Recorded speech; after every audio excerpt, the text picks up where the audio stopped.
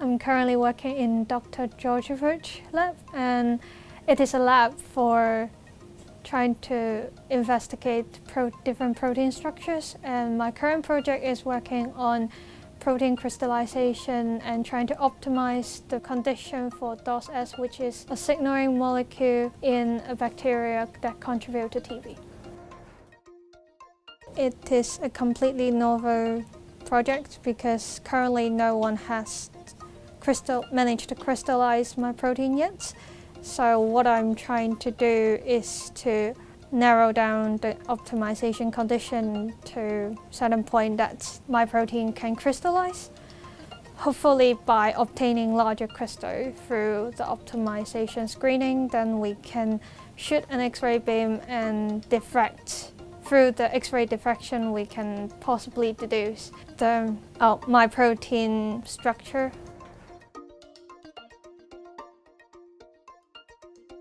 And by then we can help or specific engineer a drug which may specially target my protein and then possibly help cure TB if possible.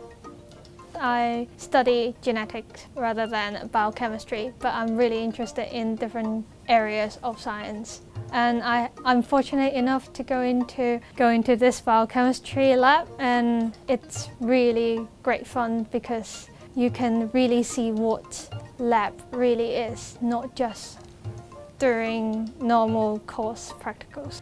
You need patience and a lot of independent working, a lot of time in lab, but those times are very interesting because you can look at your result, reflect on what you're doing, then you suddenly realize what possible direction you may move on.